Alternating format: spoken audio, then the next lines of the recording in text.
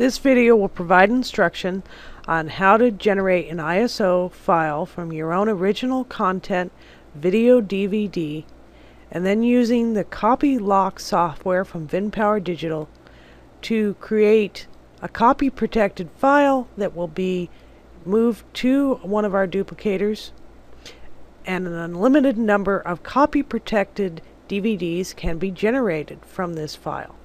Let's begin. The first step is either to already have an ISO file or to generate an ISO file from your mastered DVD. In this case, we're going to take a DVD and rip it to an ISO file. We're going to use image burn software, which is freeware available on the internet. We're going to select the option that says create image file from disk.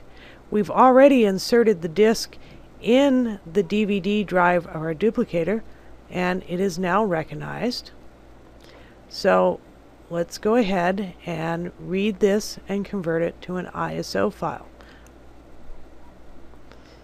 And this is now generating.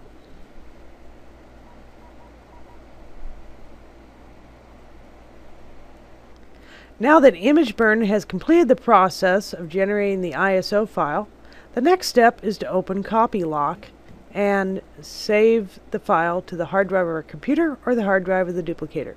Let's go ahead and open Copy Lock. This message pops up in Windows Vista and Windows 7.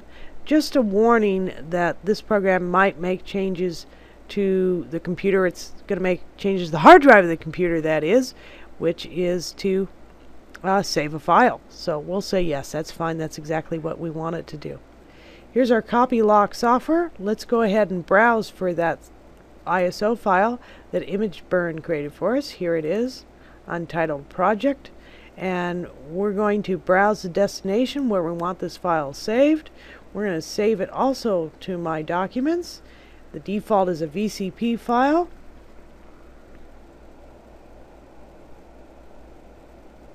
We'll just give it a name like Project and save that, and we're ready to go. It tells us the file is 288 megabytes in size, and there's going to be another 100 megabytes for the copy protection added to the DVD. So we definitely have enough room for this on our DVD. We are using the trial version, so it tells us the video images process 0 out of 5. After we use our 5 trial licenses, we will then need to purchase a dongle to make additional copy protected files. Let's begin.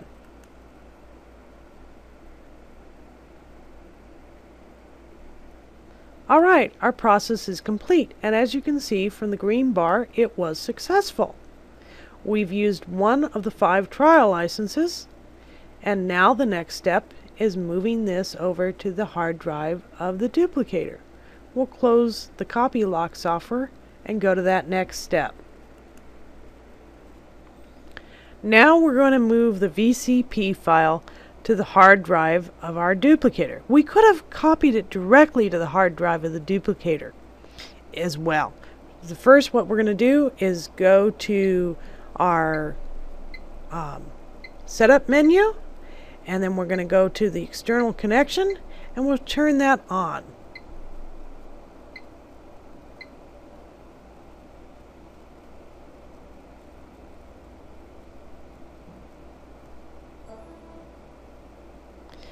Now the hard drive of the duplicator is connected to our computer. We're going to copy this VCP file that was created to the dupe folder of our duplicator. The file is stored in our documents. Here it is.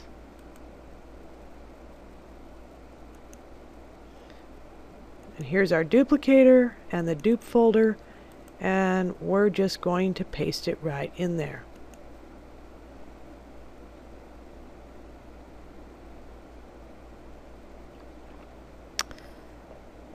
Now, as you can see, the VCP file has been added to the hard drive of the duplicator. It's 389 megs because the copy protection adds approximately anywhere from 50 to 100 megs to the size of our file. We're going to close this window out and turn off the external connection.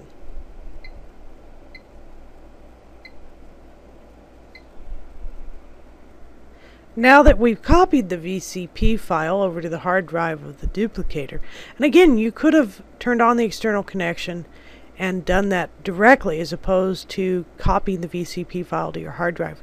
We're going to change the source back to the hard drive and copy our VCP file to a disk. So we'll press escape to get out of the menu here, back to the root menu, which we can scroll through, and we're going to go to the source menu. Select source. Our source currently is a reader. We're going to press the up arrow to select the hard drive, press enter, and now we're going to go up to the copy menu. And then we'll press enter. There is our VCP file, project.vcp. We'll press enter. Counter no counter gives us the option of counting up the number of copies we're going to make. We're just going to make one, so no counter, and press enter. The unit opens, waiting for a blank. We'll put our blank disk in, press enter to close the drawer automatically, and now it begins to prepare and begin the copy process. This will take a few moments. It'll copy our file, and then we will have some copy protected disks. This is the end of the presentation.